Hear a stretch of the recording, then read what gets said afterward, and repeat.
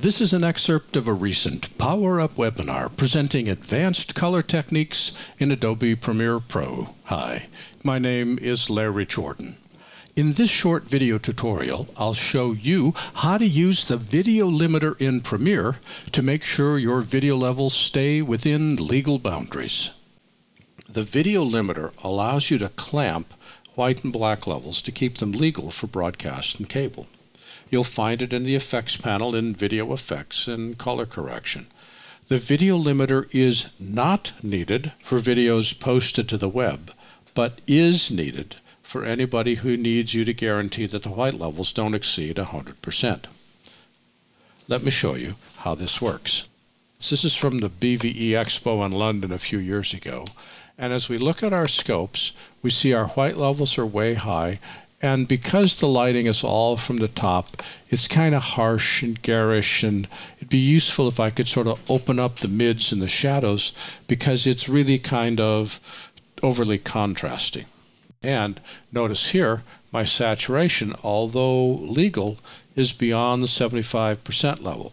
When it gets beyond 100%, then we have a problem. So what does the video limiter do? Select the clip, go to Effects, search for limiter, just because it's fast, and you'll see that there's two of them. One in color correction and one in obsolete. Don't use the one called legacy. Use the one here. Click and drag and drop it on top of the clip. Instantly, it almost, but not quite, perfectly clamps our white levels. The problem is, for whatever reason, Adobe set it to the wrong default. If we go to Effect Controls and go down to Video Limiter, notice that the clip level is set to 103 IRE. Instead, you want to set it to 100 IRE. And now it clamps our white levels right at 100%. And what's especially useful is now when I open up the highlights here, I can increase the brightness of the lighter portions of the clip, but nothing goes over 100%. I'm going to open the midtones. Again, I want to have people be a little less contrasty, more human looking.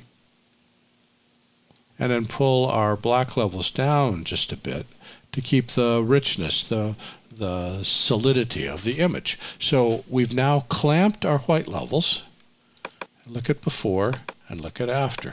It just seems friendlier. It seems more open. It seems less harsh.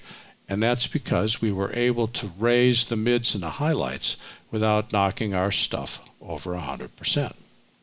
Well, let's say that I have a string of clips all from BVE that need to be tweaked. Wouldn't that be helpful if I could do them all at the same time?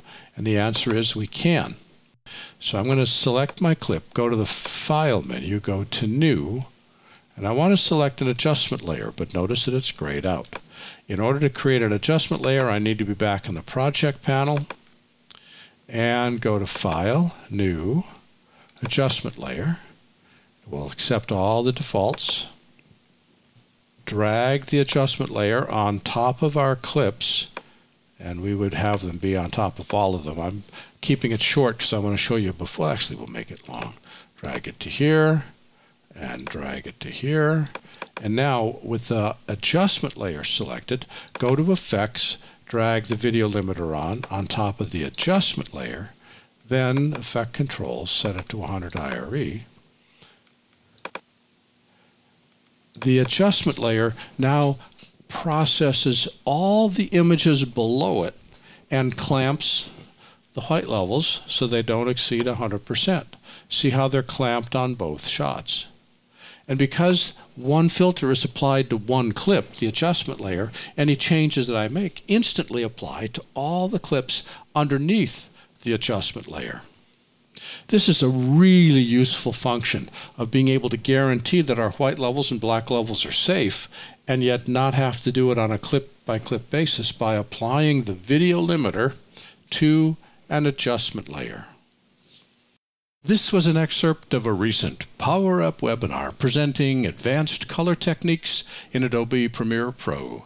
For the complete version of this online training, please visit my store at larryjordan.com/store and look for Webinar 311. By the way, when you need to stretch your training dollars, membership in our video training library saves you money and time. You can access all our videos for a low monthly price of only $19.99. That's almost 2,000 movies, hundreds of hours on a wide variety of subjects. Plus, premium members can download practice media and projects. Our training covers Apple and Adobe software. We update it multiple times each month. And for more information, visit larryjordan.com/membership. And thanks.